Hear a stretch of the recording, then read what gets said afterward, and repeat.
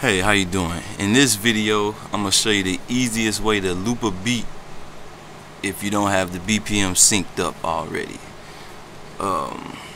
Quickest way to loop a beat or anything you want to loop is to usually find the hit points, and the first one is usually at the beginning of the drop, start of the beat. So for instance, that starts that beat, boom, that bass drop. So all you gotta do is zoom in close on the waveform, get the beginning where it actually starts at, right there.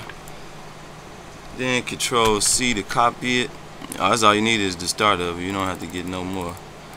And then we're gonna go to where we're gonna copy it at. So say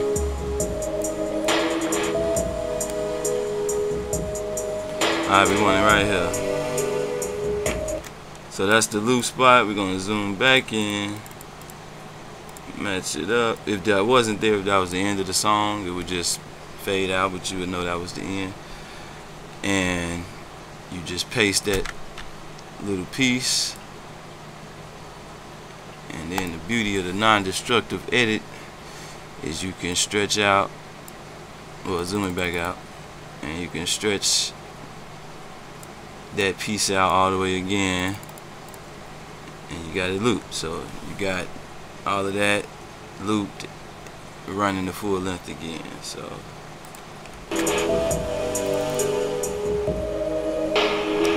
and that's the loop. And it changed because the hi-hat's cut off right there at that point, as you can see. But it's a little short, and you could clean that up a little bit if you zoom in a little closer. Oh, and slightly nudge that a couple milliseconds later. That's what I'm gonna do, and drag it back. And that seemed pretty clean to me, so voila.